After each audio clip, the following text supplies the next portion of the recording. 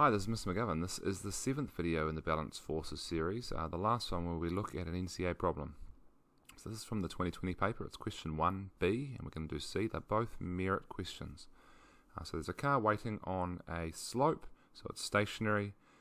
The mass of the car is 1600 kgs and they give you that the friction force is up the slope there.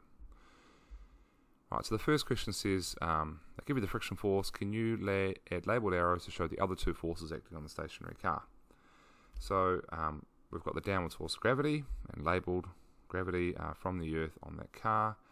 The friction which was already there.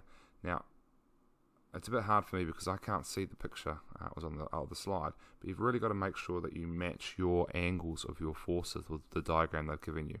So this should be parallel to the road, and then my normal force should be perpendicular to the road.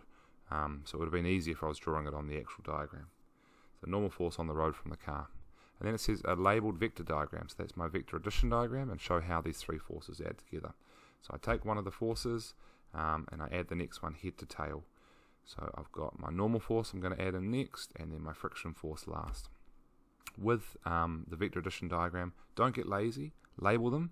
Now you see my labels are a lot shorter than my original labels on my force diagram. That's okay because I've already got that there. But also put the angles in as well. So put your 90 degree in and put the angle you know. So in this case it's 10 degrees. And in video 6 in this series I showed you how to find that if you're not sure which is the angle. Alright, so C is another merit question. It says find the first force of gravity on the car and then show that the friction force is 2,700 newtons. So they're giving you a clue on which way to start. So the only formula we have for forces really is the force of gravity, which is mass times the gravitational field strength. In this case 1600 times 9.8 newtons per kg.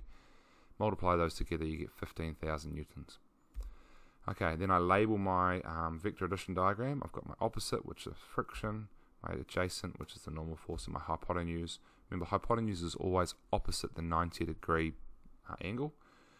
I want to find friction force, and I know my gravity force. So these are the two sides of the triangle I care about. I've got opposite and hypotenuse.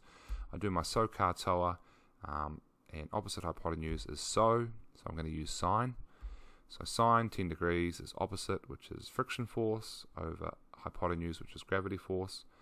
Throw my values actually in there. So I've got gravity force, which is 15,680, and then rearrange it to find my friction force, and that gives me 2,722, and to two significant figures, it's 2,700. So another merit question there.